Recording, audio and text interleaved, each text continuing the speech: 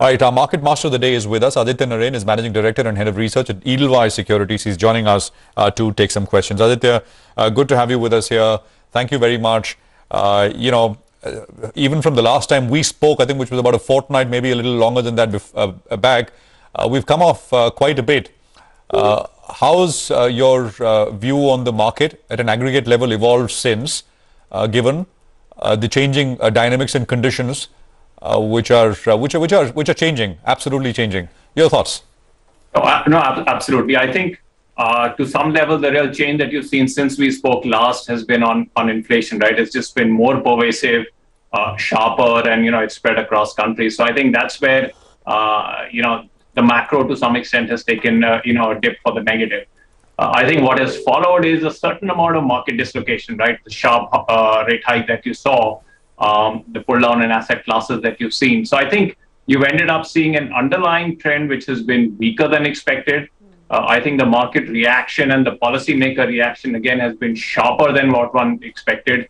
And so to that extent, while I think you have a little bit more cushion in the markets because they've come down, the reality is there is a certain amount of market dislocation that keeps the risk element in the market relatively high. So I'd say at a market level, you're probably a little better off today than you were a couple of weeks ago. But at a risk level, those continue to be relatively high in spite of some of them having played through at this point in time. Okay. Aditya, good morning. Is this situation similar to what we saw in March of 2020? I mean, I don't mean the triggers. The triggers are very different. That was COVID. Yeah. This, of course, is liquidity drying up. But, at that point in time, if you had put some money to work, it would have been the best opportunity in the next, say, 12 to 15 months. Do you think this could be a similar situation? I'd say it's a little different. There was a economic shutdown where you had no sense in terms of what the repercussions could be, right? Here, I think what you have is you have an economic slowdown that is going to be more pronounced, but that, there'll be a range, but at the end of the day, it's within a certain amount of limits, right? The second, as I said, you're getting the hints of a certain amount of market dislocation, which can, just from an appetite perspective, pull you down a little bit. But in the broader scheme of things, to your specific question, is it something that's likely to bounce back as rapidly as it did the last time around? I would tend to be a little surprised. At the same time, you saw precipitous drop the last time around. I don't think you're going to see anything of that magnitude simply because there are dislocations, but they are within boundaries, as it were, or within the realms of expectations. And so I don't think you'll see the same dislocation. So I don't think it's going to go down as rapidly, just as I think it's not probably going to bounce back as aggressively as it did the last time around. Hi, Aditya. Morning. On the Nifty, pre-COVID levels, we were at around 12,000 odd. Today, we're still holding at closer around 15,000. So we're still higher by closer around 25% or thereabouts. But on the Nifty Bank, we are close to what, around 700-800 points away from the pre-COVID levels. At that point of time, we were at around 31,500.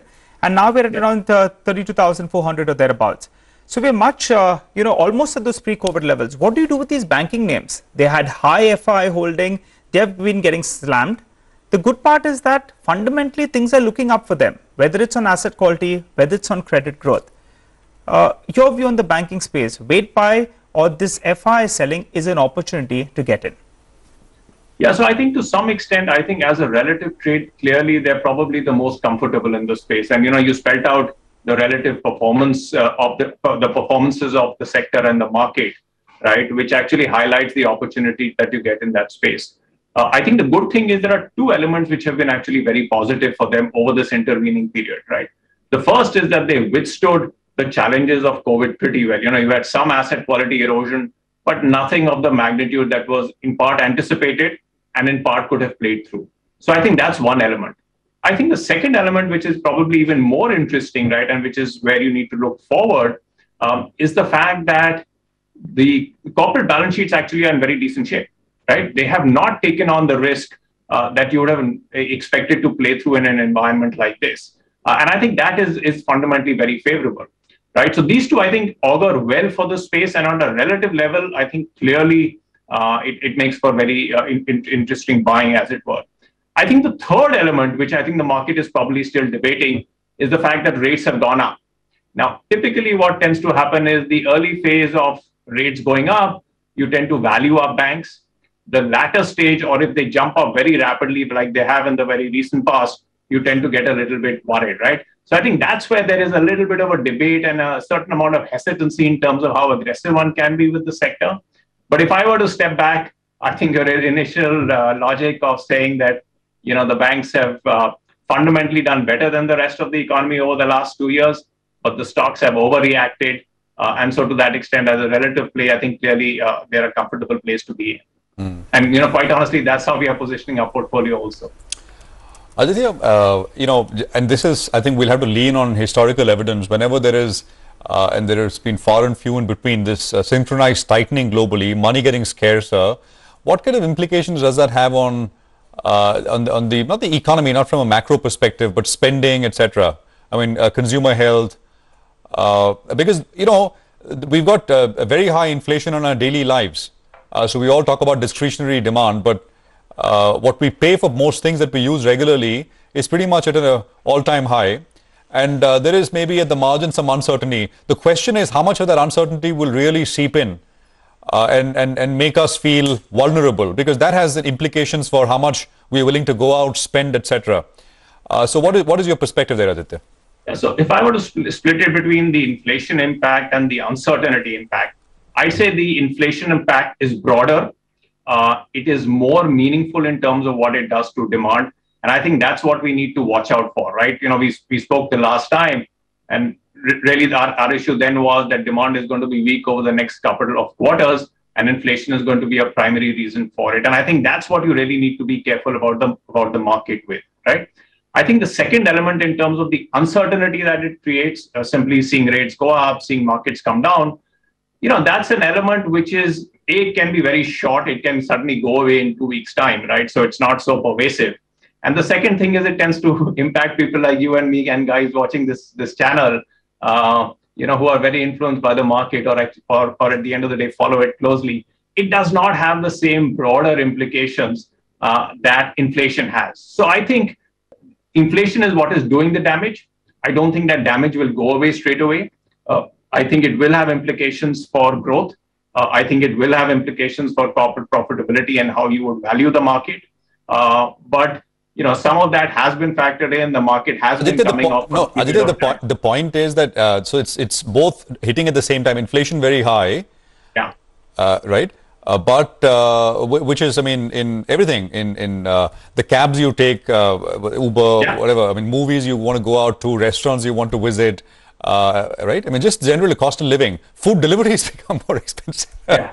So absolutely. But at the same time, there is something called the wealth effect, right? I mean, you may not book gains in stocks, but the fact is, if you are sitting on a lot of gains, I mean, you tend to feel wealthier, and you tend to be more liberal in your spending. So yeah, go on.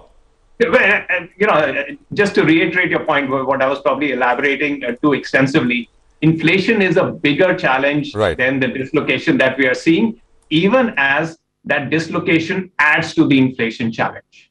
Okay. But if inflation were to go away and this market uncertainty were to remain, the economy would be in better shape than if inflation were to remain and the uncertainty were to go away. Okay. I had a specific question on technology names, because I was just looking at the prices. Most of these stocks, say a Tech Mahindra is halved now this year. Infosys, bluest of blue chip names, down 30% this year. From a longer term perspective, is this perhaps a good time to be accumulating some of these names if you haven't already? Or do you think the best of the tech cycle is now behind us? See, I'd say the best of the tech valuation cycle is behind us. Okay.